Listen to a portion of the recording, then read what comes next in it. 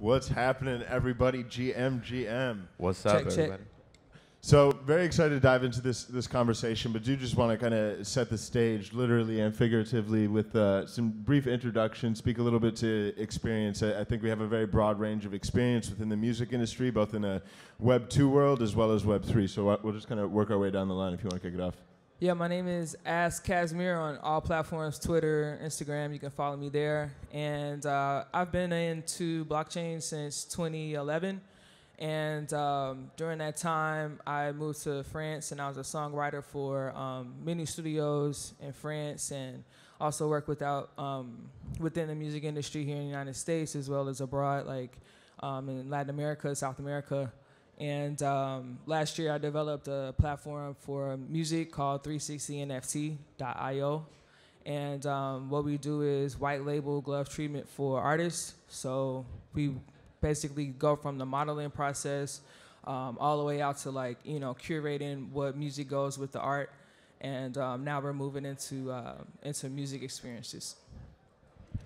Hey, what's up, everybody? My name's Artz. You can find me on Twitter at ArtzIsArtsy or Instagram at RejectDreams or just rejectdreams.com. I'm a hip-hop artist, art curator, and event producer. And for the last 10 years plus, I've been around the industry and in the industry, you could say, as an independent artist. I've been on radio. I have songs with certain celebrities.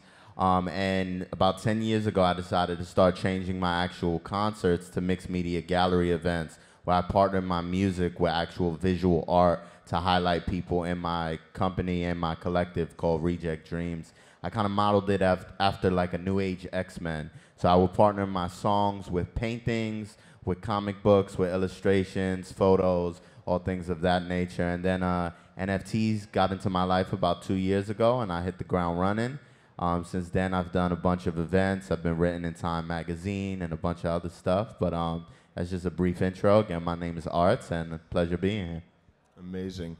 And myself, my name is Sam Hysell. I'm the co-founder and COO of NFT Now. NFT Now is a Web3 digital media publication focused on NFTs.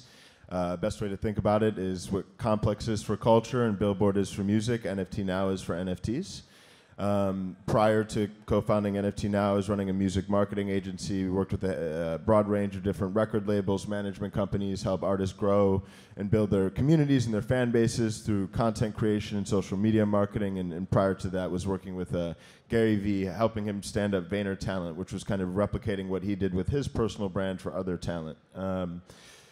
I think it's an interesting time in the music industry because obviously there's this kind of massive technological shift. I think there's still in this deep experimentation phase, technological development phase, trying to streamline different experiences. But I think it's important to kind of ground ourselves within the current reality, current problems, and really focus on solutions to real problems that have been prevalent in the music industry to date. So before we start diving into kind of tactical use cases with Web3, with NFTs, I'd love to just hear both of your perspectives as it pertains to what are some of the specific challenges and problems that artists in the music industry face that Web3 can help tackle.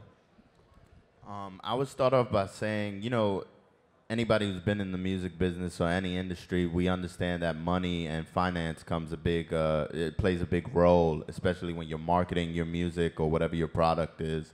And I think what Web3 allows to change in that model is creating like a creator economy where you no longer have to depend on a label or a brand, a corporate brand, to be able to finance your career and your dreams and your vision.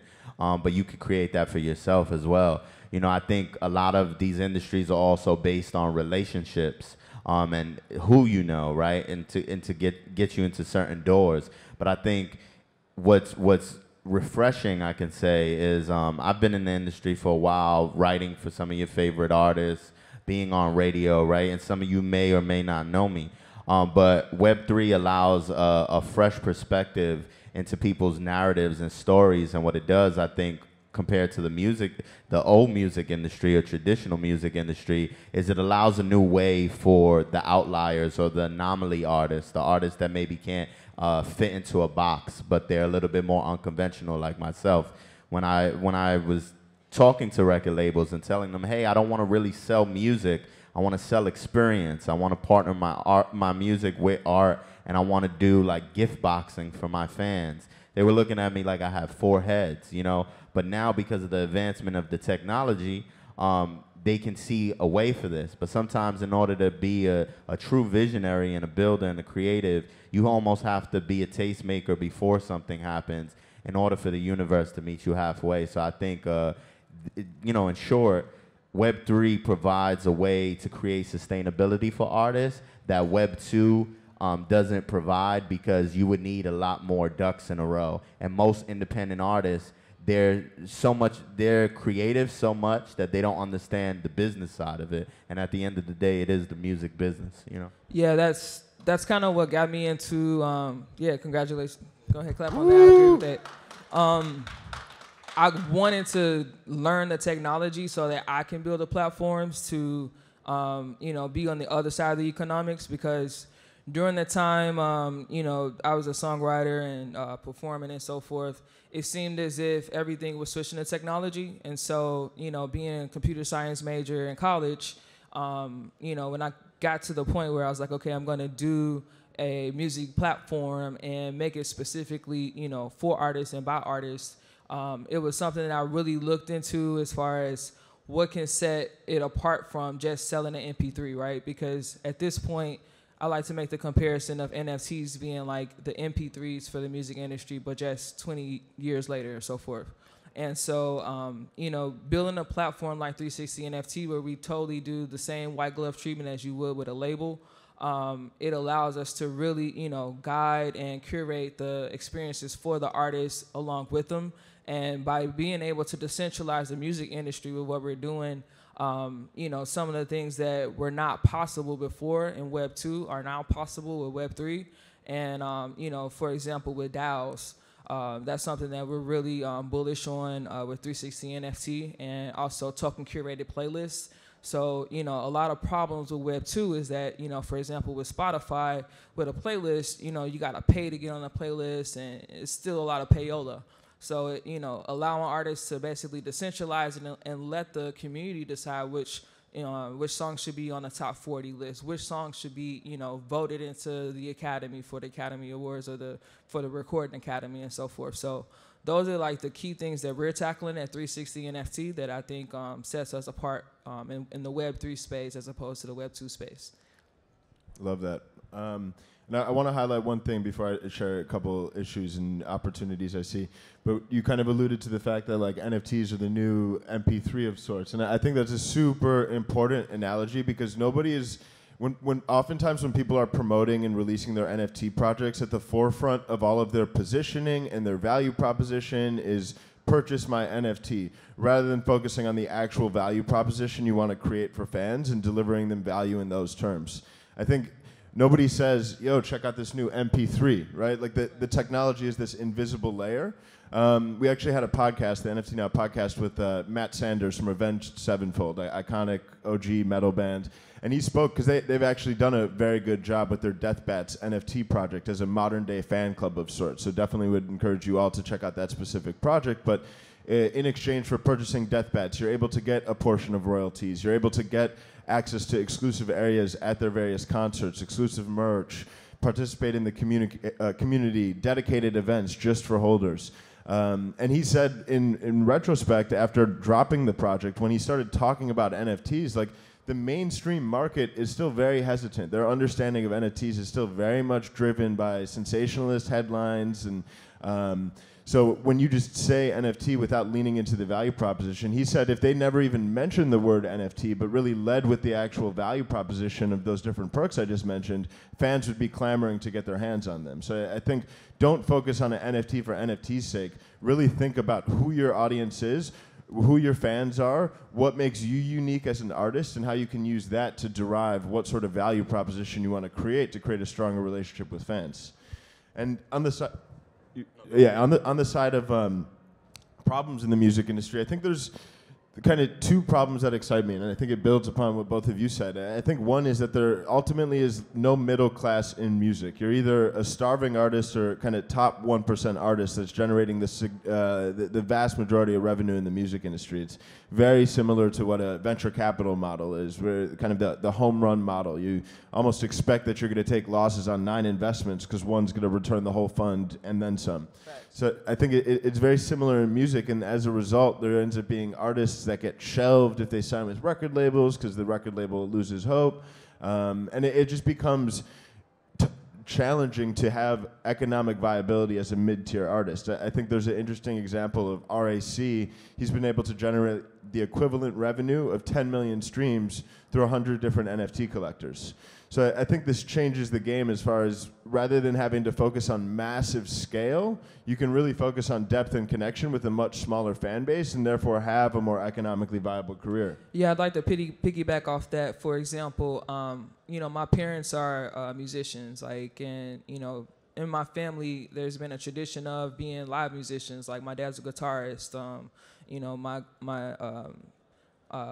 godfather, Juju Child, he's a blues guitarist and so forth.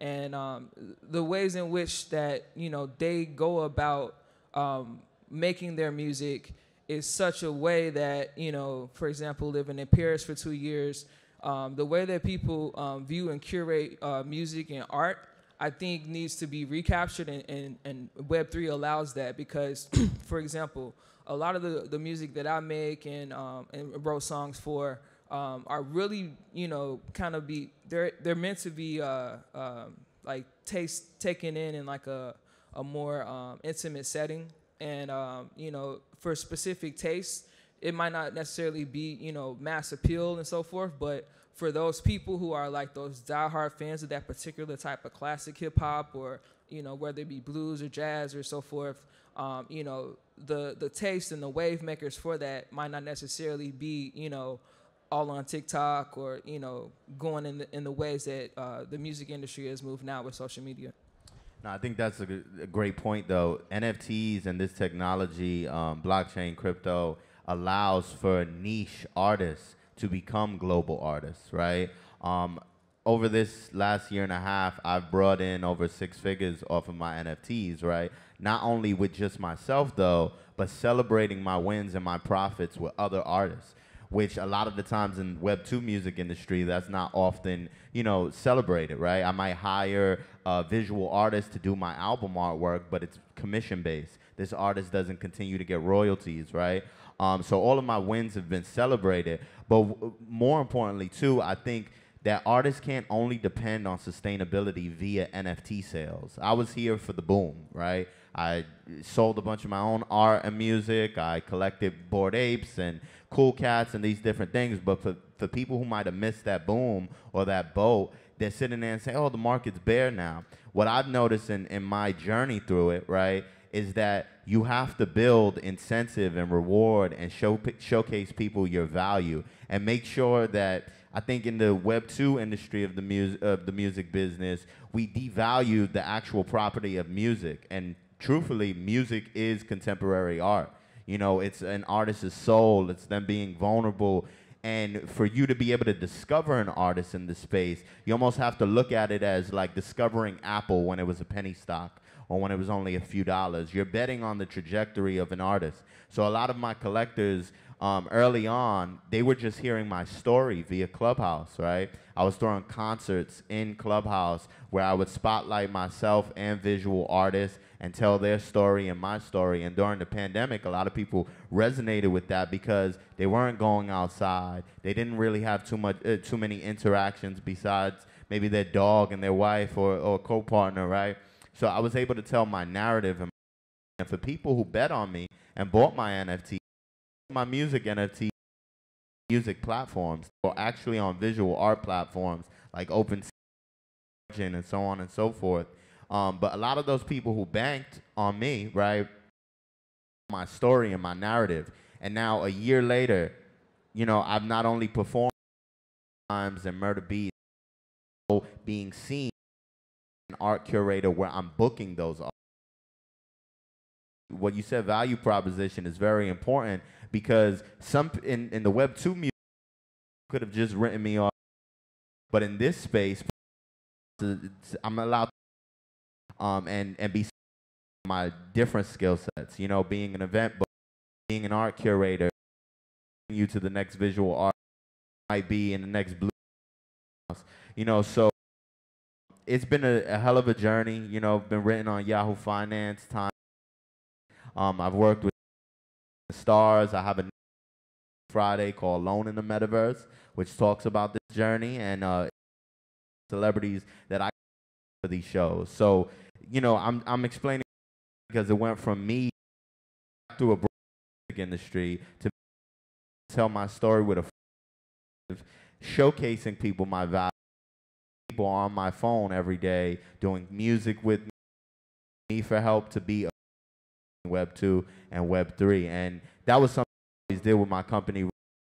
Modeled it after almost age X-Men. I want to showcase my own super, but also showcase other amazing writers and visual artists and so on and so forth. So we look at value as just a black and white thing. Like, here, I give you something and you give me something. But sometimes you can create value for yourself by your lifestyle, by the things you provide around your creativity or in your skill set that might not be your main thing, but the package, the things that come with your package, so to say. Yeah, absolutely love that.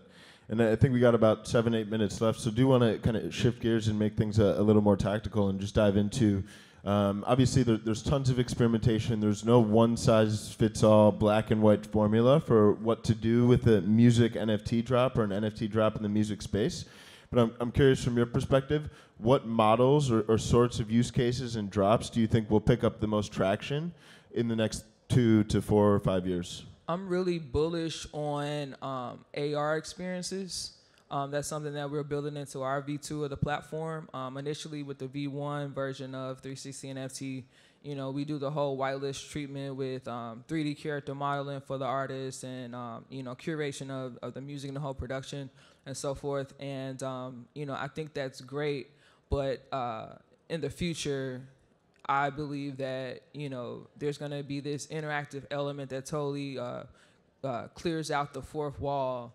And then, you know, you're literally going to be able to have like a holographic Tupac experience and so forth, like right there, pull it up from your phone and experience that. And having that music impact folks like in their real life, I believe is like the point in which Web3 and NFTs are allowed, because ultimately NFTs is just one layer of Web3, right? Like, it's not, you know, all by itself. Like, it still interacts with all these other layers that are Web2. But yeah, I'm really bullish on AR experiences.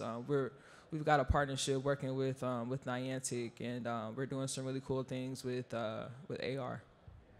Yeah, I agree with her on that. I also would say, you know, anything that gives the incentive or reward for the collector to be a part of an exclusive experience. So it could be, you know, tickets to your show or a social club. I've been throwing an event series called NFT Hype Beast. So a lot of my NFTs came with the utility of, hey, you can skip the line instead of waiting 3 hours online. You can get right in.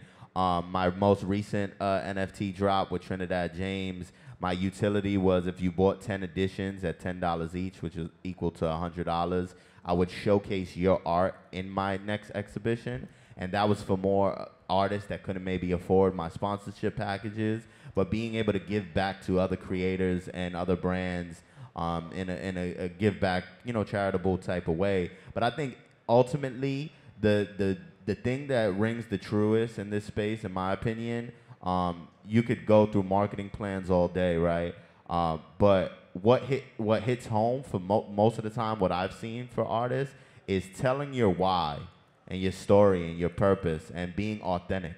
You know, I picked up a Ferocious piece before I ever knew Ferocious' story. You know, just because I resonated with the art and the fact that he was very young, right? So I think telling that why is the thing that penetrates, you know, because you can have the best technology, you can have the illest creativity, but if people don't really connect with the purpose, you know, then I think there's a disconnect there. So I think the more you tell that, the more you'll fit into the formula of what works for you and what doesn't. I agree with that, and I'd also like to piggyback on what you mentioned earlier with Clubhouse during the pandemic. I think that's where NFTs really got their, you know, like their background story, because in 2020, you know, I was pitching, you know, Sneaker Cred, my first startup. You know, we were doing digital sneaker collectibles, and I had a whole slide in my pitch deck that was like WTF and NFT, and the incubator made me take it out. But now, you know, all I see everywhere is like people, you know, with the hash, what the fuck is an NFT, right? So I think being able to tell the story and then even giving NFTs like a like kind of a background experience to play within people's lives, it really helped to sell it as a concept and as a new technology. Yeah. And then when it comes to like tactical use cases that I think will pick up traction in the next couple of years, I think for starters, it is important to realize that NFTs and Web3 are a part of a broader toolkit of how artists need to go about approaching their careers and building their brands. I don't think we're at a point where you can yet go all in on Web3 and let that carry your career. I think there still are lots of other strategies to consider: social media marketing, touring, partnering with different teams. I think when it does come to Web3, the models I see emerging the most, I think there's kind of this dichotomy between like art and utility-driven NFTs. Art NFTs, you have platforms like Sound that have generated Sound.XYZ have generated over $2 million in revenue for different artists by effectively enabling them to tokenize their songs and sell an open edition of anywhere from 10 to 1,000 different NFTs of their song.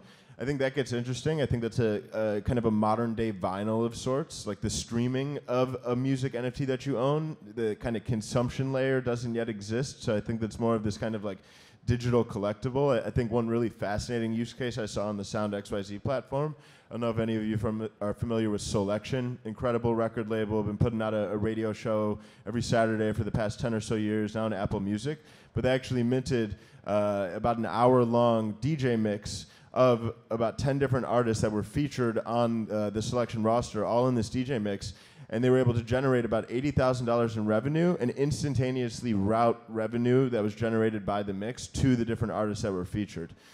Anybody that's worked in like DJ or mixes like knows you typically aren't, like, that's for promotional use only when you get featured in a mix. So to be able to create new value and generate income and revenue for artists in that capacity is fascinating.